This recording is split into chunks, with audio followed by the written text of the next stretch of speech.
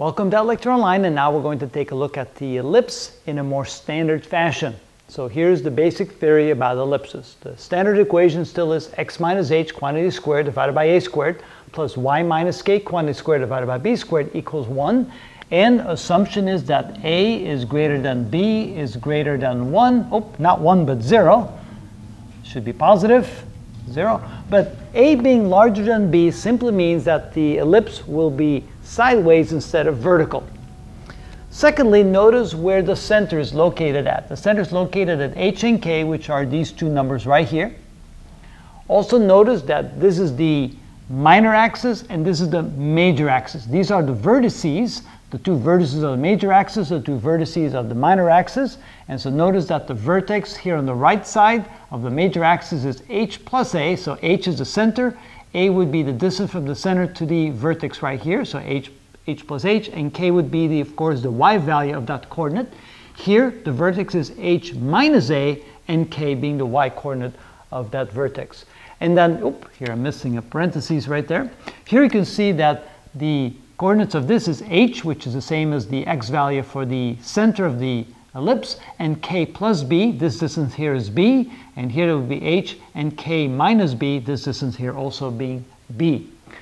Now an ellipse also has foci, so there's the focus on the left, there's the focus on the right, and the position of the focus can be found by taking h, which is the coordinate, the x-coordinate of the center, plus c, this distance here is c, and we'll get into a moment just what c is, and of course the vertical distance, that still would be k, and over here this focus is h minus c, this distance here is c, and of course k would be the y coordinate at that location.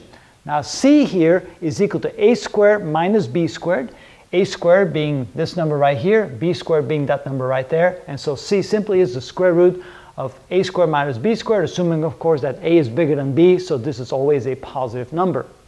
Now notice what happens when a becomes equal to b. Well, if a is equal to b, then this will then simply go over here, and then this becomes the equation of a circle. Well, if a is equal to b, then a squared minus b is equal to 0, and then of course the foci will then come in and be right at the center, and that means we have a circle, which means that the foci of an ellipse go to the center if the ellipse becomes a circle, and that makes sense. Now, what if a is much bigger than b? Well, then you get a very flattened ellipse. The ellipse becomes very long, and you can see that c will just become a much bigger number when a becomes much bigger than b.